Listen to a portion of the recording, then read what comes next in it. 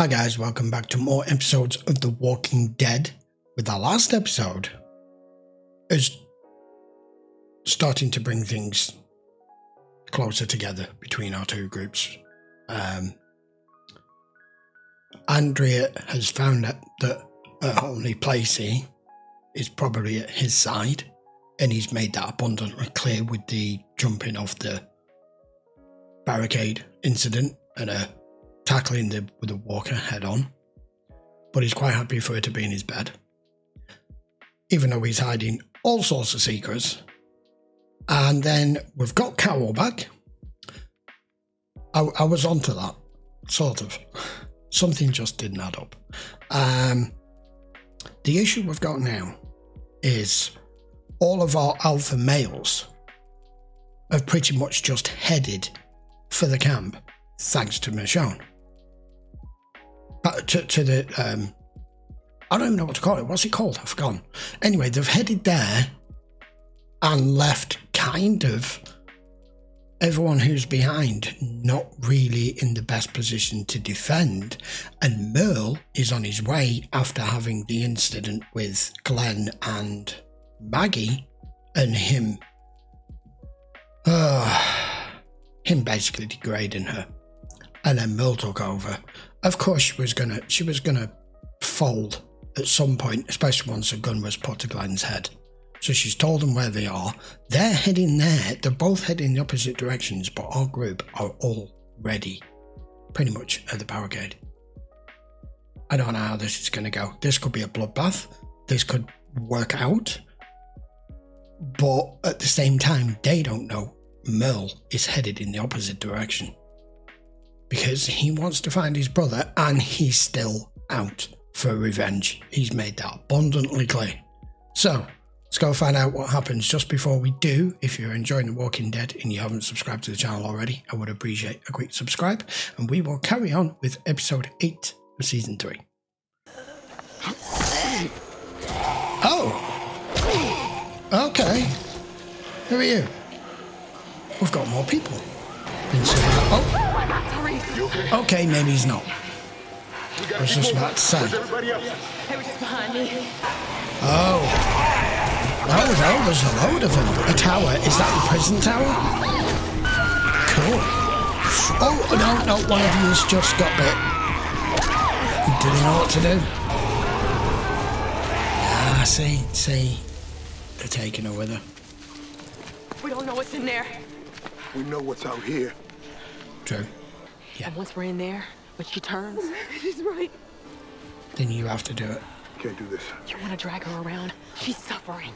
And when she finally He's turns, not ready. it's a mistake. Oh, yeah, it probably is. It's a predicament. It's a predicament that each set of survivors we come across, however many we meet, have. At what point are they at? How many people are there? How many have they lost? What precisely have they gone through? Have they gone through anything near what our group of survivors have been through? Do they know exactly the score as to, well, the details, you know? The fact that if you're bit, you've got to put them down. The fact that even if you're not bit and you die, you're coming back.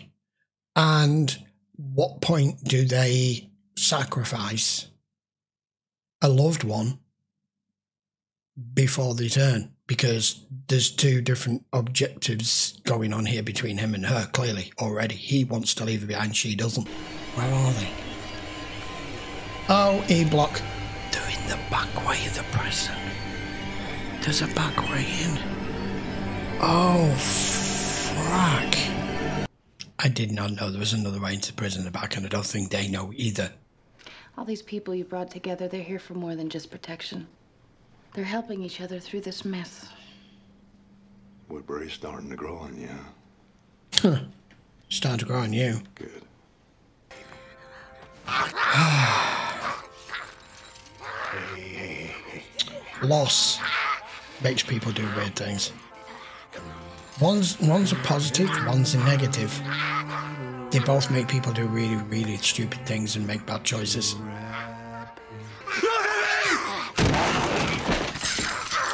Dude, what is the point?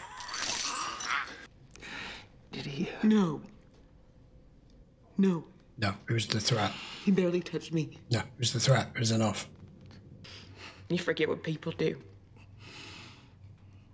I've always done. Yeah, people are worse, I'm afraid. At least you know what to get Look at what they did to you. with them. Joe.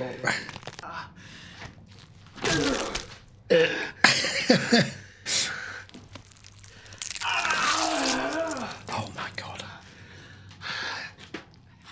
Yes, he is. Phoebe. Need to downsize. Ain't no way we're gonna check in all them buildings. Got all them guards there. Too many. You think it'll taking it over? Moving Woodbury there? People love it here because it feels like what was. That doesn't. Move them to damn cells surrounded by barbed wire. Let the biters move back in. No one will be the wiser. And why? Because they're a threat. Brothers with them. Well, you talk to him. Make him our inside man. But you said there was a curfew. The street is packed during the day. Those are stragglers. You said you could help us. I'm doing what I can. Then when the hell are they? You think she's leading us into a trap? Right now it's a blind leading a blind. Yeah, they're not entirely sure. I saw you moving from outside. What? Shut up. Get on your knees. Hands behind your back. Zip tie him.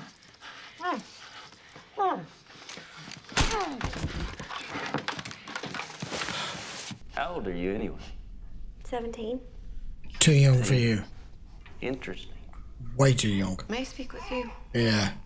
What's the problem? Stay away from her. Yeah. Please. This is about you trying to repopulate the earth. I didn't mean no offense, but I mean, Maggie, she's with Glenn, and you're a lesbian, and I was just talking with her.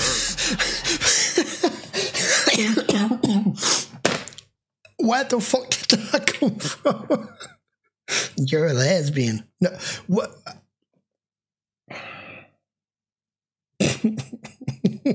I don't even know what to say to that. Okay, I understand with what Carol looks like, and of course because we're in the situation we're in and she's wearing what she's wearing, and the fact that she has short hair, he's just gone, she's lesbian. Oh man. Let's just carry on. You got the Short hair. hair. So? You're not a lesbian? No! I like the complete bit of humour in this. Shit. Okay, that's you done. Oh, shit. Shit going on and chaos. Element of surprise and chaos is your friend right now. Okay. Arse. Give me a gun! Get up! Glad we could catch up. Kill these two off before our guys get to them. I will be pissed.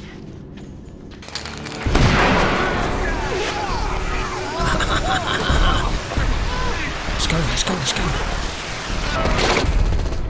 That was relatively. I'm gonna check it out. No, I'll handle it. Easy. Sometimes spiders get in through the sides. I mean, I don't think I'm gonna get out. Someone help! Guys came through Shit, with guns. now the alarm. I don't know. I think. We need to keep everyone safe, okay? So just get inside, keep your lights off. Come on. Oh, this isn't good. Ain't no way out And back here. Andrea, Rick, how did you find it? How bad are you hurt? Nah, it'll be all right. Maybe she was spotted. Let me go look for her. No. We gotta get him out of here. She's on her own. She threw a walker at me. She's gonna execute us. My brother's his governor. No, he's somebody no. else. Your brother's his lieutenant or something. yeah. No, I'm still with you? He does now. We have to get back. Can you walk? We got a car a few miles out. Maybe I can talk to him, man, and work something out. You're not thinking straight. No, you're not. I get. No matter what they say, they're hurt. Glenn can barely walk. How are we gonna make it out? You've got to go now. My walkers, so this governor catches up to us. I need you. Your brother's on the opposing side right now. You might be able to sort it out with him, but not with this guy here. Then what are we doing, waiting around here? Stuck a stake through his neck. We need patrols now. Can't take chances with these terrorists. He could be holding someone captive or worse. Can't anyone else handle that? I've got a hell of a lot of experience. Thank you. Rest of you split up. Merle will lead this. Do you see what I mean? Yeah, thank you. You just run along now. He doesn't take her seriously. Andrew needs to know the score here and who these people are. He's got to come out. He has to. And then she has got a really fucking difficult choice to make. I mean, she should make the obvious correct one, but I'm not entirely certain that the way this guy has badgered and broken her... He's broken her defences down. And not just by sleeping with her, just the way his demeanour and the way he talks and the way he's explained things to her, he's made her feel comfortable and safe here. And Andrea hasn't had that for a long time. The rest of them have been held up at the prison for a while and they've been together. Her and Michonne were on her own, and then when Michonne left, this felt the safest place to her. So I don't know. I'm starting to get the feeling she's looking for some payback. She's looking for some payback here. Yeah, she is. She ain't leaving. Oh my God, please don't let us lose anyone else.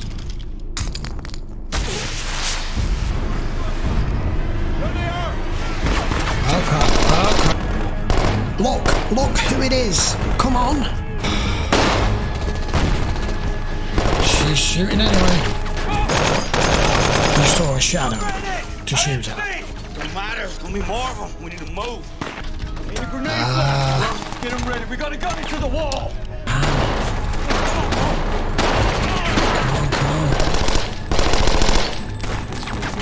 on. Shit, that's out. What? No, Rick. No, that's not possible. It wasn't Jane. It wasn't. You got hit here.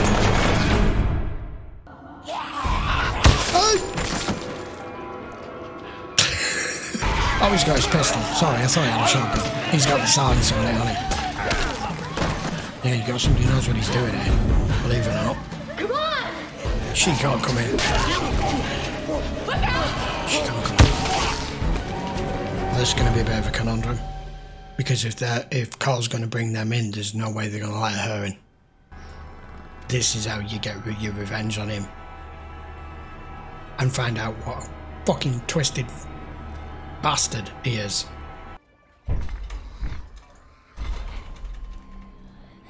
There it is. Oh no, be careful, because it's not what you think it is. Oh my God, she doesn't realise. Oh, that's a mistake. Hey! Just gonna do it.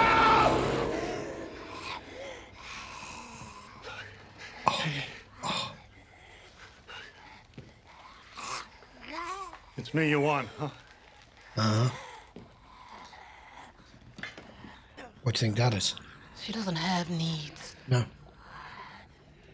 Don't hurt my little girl. Oh, this'll finish him.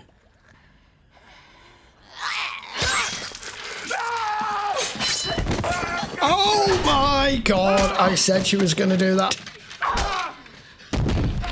My God, damn. Please do us all a favour. Do the same. Oh, hell. Jesus. No. Grab that shard of glass. Yes. Oh, that's gotta hurt like a son of a bitch. Oh my God. This is fucking insane. Ah. Well, shit. This shouldn't be. Okay, she's sufficiently scarred for life. I mean, he's still alive, but you have definitely lost that eye. Yeah, take a look around, Andrea. See what you've been sleeping with. Jodie's broken. I'm shocked the dude is still conscious. Look, she doesn't have that long. Who the hell are you? How did you get in here? Who are you with? Look, we can help you. First things first. She has to go. Take care, girl. Keeping you at bay. Did you just lock us in here? Open the door. This room is secure. You'll be safe. You have food and water. Hey! You can't just leave us in here. We Open this door. No, we Open it now. Stop. calm down. Back away from the door. Yeah. And let the man go. We got other things to do. I understand why this girl's just angry. We don't want any trouble. He's seeing it for what it is. He's learning so fast. Damage. That is why I said, I think I mentioned it in the last episode or maybe the one before. You know, Carl's learning at such a pace as to what this new world entails. What you can do, what you can't do, what you can foresee and not, and how you have to take care of your own, how you have to not take any chances whatsoever. You know, being a kid is all about being free and no responsibility and not caring about anything. You know, the only thing you need to worry about is to make sure that you go to school and that you make friends and you have fun and there's food in your belly and a roof over your head. But that world's gone for him. And he's stepping up to the mark so fast and understanding straight away. He was like, yes, we can help you, but I'm going to put you somewhere where I can keep my eye on you until I figure out what we're going to do with you, which is precisely what Rick would do. And that group have obviously lost someone, but the big black guy's like, hey, this is the best we've had for a while. Let's just regroup for a minute here. But this is what I was saying about Carl. I hope it doesn't make him cold and harsh at the wrong juncture, at the wrong moments. That was stern and tough, but fair. I hope he doesn't go down the darker side of that route as the hormones kick in, as he gets a bit older, 15, 16, 17, if he gets to that age. Is it going to change him? She came back to kill me. Why? You tell me. No, you tell her. You knew her. She's Why here. the hell were you? Taking care of Put your someone. hands up. Turn around. Turn around. I don't trust her now because you vanished. Where do you go? You what you came for? Where are the rest of your people? They got Oscar. Daryl Smith and you didn't see him. If anything happens to him, I brought you here to save them. To get them back to the prison. Or to go back in there for Daryl. Either way. You need me. Hasn't been a night like this since the walls were completed. I should tell you that we'll be okay. That we're safe. It's right out of the playbook. Oops. I'm afraid of terrorists who want what we have. Terrorists? Merle. Man. Oh, he's throwing him under the fucking bus. Man I trust. Of course. I He don't led know him why. here. This Thought he was your lieutenant. one of the terrorists. Merle's own brother. With the rest What of should them. we do with them, huh? Kill him! Burn him at the stake! You wanted your brother. There he is. How you got him? There's that evil smile grin of his. Damn. Alright, guys. I have got to say, best episode of the season so far. I can't even recall everything that happened because there was so much. That went by so quickly. That was like 45 minutes. It felt like 15. And things have moved on substantially. So we've got a new group of people who are in the prison who found a way back, a back way in, sorry. Carl has done the sensible, adult, grown-up thing that his father would do, which I've already discussed. So we've got that to look forward to yet, and who these people are. I'm kind of liking the black guy. He seems to have his head screwed on as to what the score is. Obviously, he's probably the leader of their group with being the biggest guy. I'm sorry, but the way this world works, we're not in our world here now, where it's, you know, equal rights and all that shit's gone. Yeah, you need alpha males. I'm sorry, but you do.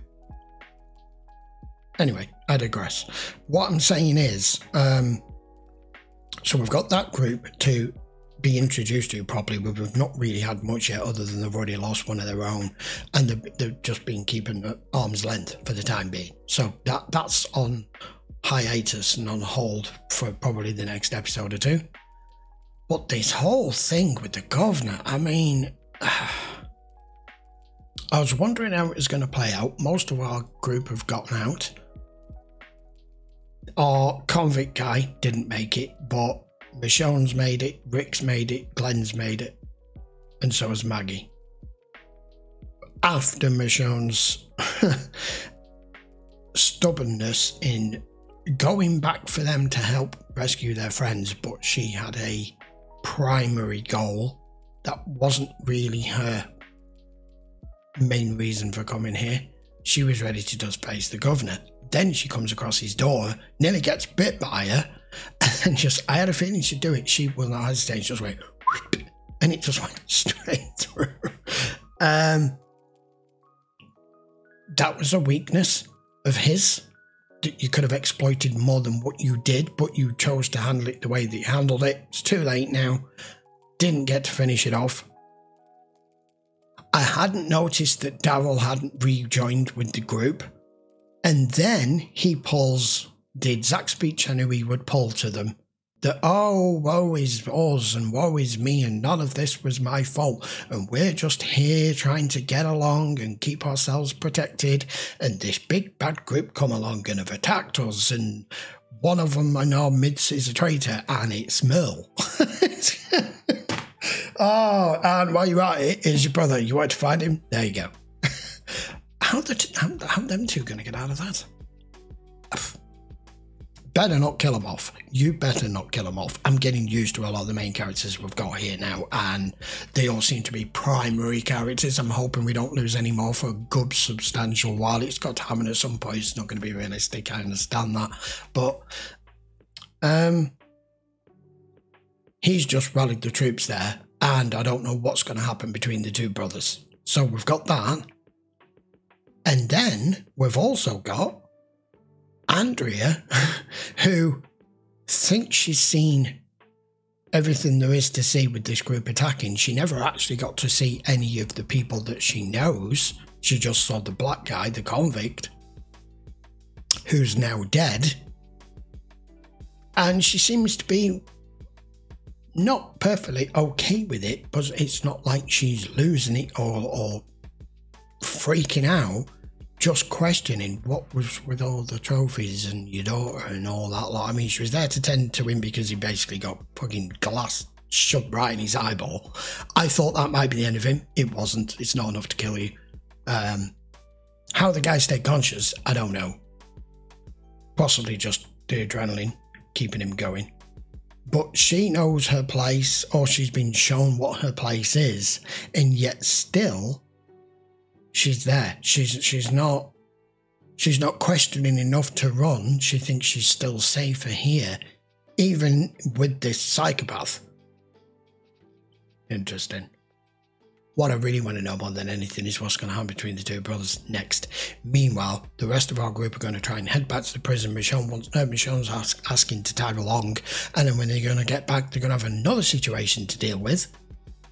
Glenn's going to take a while to recover. There's a lot going on. There is a lot going on. There was a lot of action in that. I really enjoyed it. Right, I'm sure you know by now we do 2 episodes a week, 1 on YouTube. If you do want to watch these in full length, you can over on Patreon. The link will be in the description as always. And if you want to make sure you don't miss any more episodes of Walking Dead, make sure you subscribe to the channel. Get notifications turned on. That way you will know when the next episode releases. I will be back with the next one very shortly. Until then, guys, thanks a lot for watching, putting up with me pausing it God knows how many times that episode because I was so excited.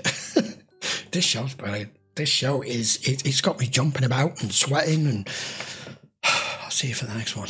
Take care.